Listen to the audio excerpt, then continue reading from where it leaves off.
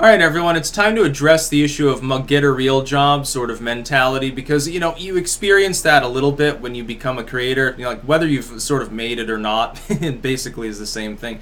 There are people out there that do not believe that, for example, they think that I don't work. They think the only thing that I do really is make videos in the morning, and that's, you know, requires work too, but it's admittedly not a 40-hour-a-week sort of expenditure. But I actually work more than 40 hours a week, because at the same time I'm also an editor and a writer, among other things. Now I'm doing music, so, you know, you have to do multiple takes when you're doing that shit. And then the coordinating with people for, like, business purposes, fucking even that can take several hours out of your week easily, just making fucking Skype calls with people.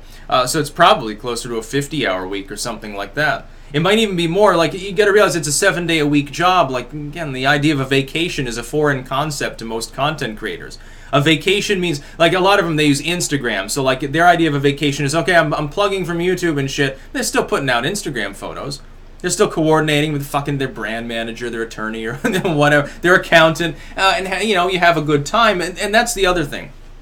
Nobody who's a creator who's made it has a right to complain, because even when it gets stressful, you're like, well, I got deplatformed off Facebook or something, like, you know, you have to hammer things together, so to speak. It's still more rewarding than a regular job, admittedly, for people who have that sort of mentality, sort of more like I can't have a boss in the standard sense. I'd rather Google loosely govern what I'm doing on YouTube, which is fine. Just hang on loosely and, you know, don't deplatform me, bro. But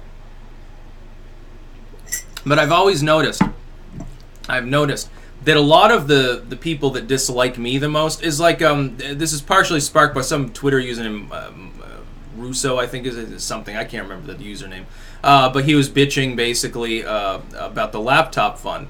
And when confronted, you know, went crazy and started saying, like, he thought I went to gay pride parades. And so I've noticed, there are two things that I've noticed. Number one, most of the critics, they're like people that you don't know anything about them. Like, they prefer the anonymity, and I don't have a problem with that. It's like some people get freaked out by that. It's sort of the way the web works. So they don't want to show themselves. It's like, well, you know, you get a regular job, and I'm imagining someone who's like, you know, obese and a loser and, you know, doesn't really have a life of their own, so they just shitpost, which is possible. Or it could be their corporate CEO and they're just shitposting under an anonymous account. I wouldn't know, and I don't care. I'm not a respecter of persons in that sense, if you know what I'm saying. But the other thing is, they always tend to be so homophobic. I don't understand, and it's not like I don't have a problem with someone saying, well, I believe in traditional marriage. Like, that's not homophobia. You just have, like, moral beliefs or whatever. Now, I'm talking about people who, like, make it an obsession. Like, they only talk about, like, I guess they imagine that I'm gay or something, and that's the only thing they want to talk about. And they also think that I find that insulting. I'm sitting here thinking to myself, you think that, like, going after my personal appearance or what pretended sexual proclivities I have is going to bother me? I've been on the internet long enough not to care about these things, but they always say, like, the most dumb shit. Like, they say the same few things over and over. You know, incel, gay, or you know, something, or just a loser in general, something like that.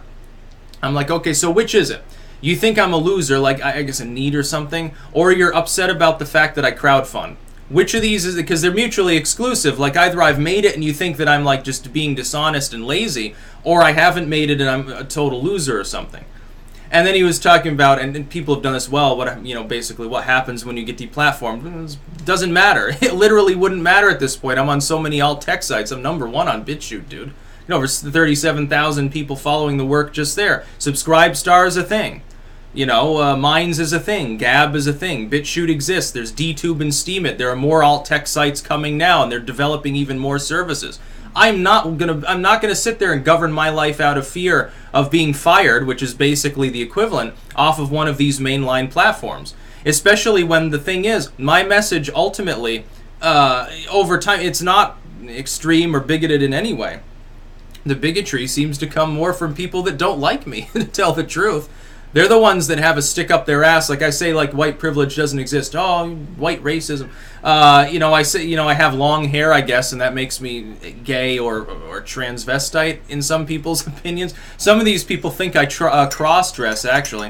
Look up churro strap. See if it's actually me. That'll be funny when people see that. By the way, not safe for work, definitely. He does some weird shit. He actually is a cross-dresser. I think he's Italian or something. Always a good time. No, I love the internet. This is the other thing, though. I never get rankled by it because the internet drama is actually kind of funny. Like, it's entertaining. Let's let's take this seriously. It's entertaining, and it is fun to troll people, like to bother them and, you know, be antagonistic and stuff. I just wish people would be a little bit more accurate in their criticisms. Like, if you're going to criticize me, say, like, you don't think that YouTube is a job, okay, but I do work at it. You don't think my editing is good. Well, you know, a lot of these people haven't actually read any of my works. I strongly believe that. There were some shit posters that talked, I think it was on X, actually, on 4chan, that were talking about my edits. And I guess a few people that didn't like me were like, oh, well, they're all shitty and stuff. And I strongly believe that other people that don't like me just sort of read that and took it to heart without actually the benefit of understanding my work. Like, they probably haven't even opened a single one. They probably don't, you know, they don't like me. They wouldn't want to give me the money, so they're not going to buy a copy, which is fine. But don't complain about things you're ignorant of. It's sort of like, you know, complaining, you know, Christian parents saying Harry Potter will cause your child to worship the devil and they never read it. Or like saying, like, the Bible will indoctrinate your kids. Well, atheists say out there you should definitely fucking read the Bible with your kids. They'll, you know, they're more likely to stay atheistic if you do, I think. No offense, but, you know, there's some weird shit in there. Like that part about, I think it was Jacob, and he takes the striped rods and puts them before the goats, and they give birth, and the goats are stripy, so that he can have more goats. Like, he had some deal with his neighbor or his master or something like that. I can't remember the exact story, and it's like, that's not how genetics works. It worked somehow, though, by the power and grace of Jehovah. Yeah, get a real job. I have one. It's quite a wonderful one. A real job is whatever you decide is a real job and happens to pay the bills. What other definition can you give? What, do you have to do mind-bending amounts of manual labor in order to do a job? Well, then my gardening kind of counts, I guess. But I mean, certainly, you know, the average white-collar position wouldn't be work if that's the case. What, I have to go be the Louisiana lineman or whatever that song is I mentioned in another video. I don't know, it's a funny song. You know, and sit out there with like the leather, you know, pants on and my helmet and shit, and like go out there and maybe get electrocuted. I have to be a saguaro cactus relocator. Like, I have to have that sort of job in order for it to be an actual form of employ. Not having a boss is pretty great. I would never look down on people that do have to deal with that bullshit, because, you know, I've had regular jobs before.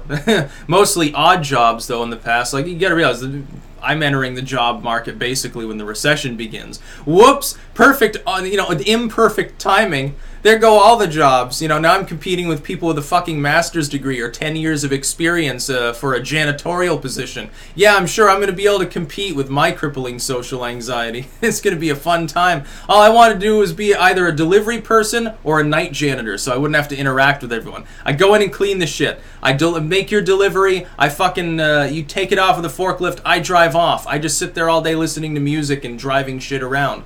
Would have been a perfect job for me. Instead, I end up doing this, which is like as much public exposure as you could possibly get. I don't understand it. And like it was funny. Here's the other thing as an aside. My weakest subject, like I can't remember which grade, but when they were doing like the general, like the IQ test and everything else, like exams and basically everything, aptitude tests or whatever. My lowest skill was in editing, and the other one was in organizing. And so it was really, really funny because now I do editing and I have to organize like everything around me because I'm self-employed.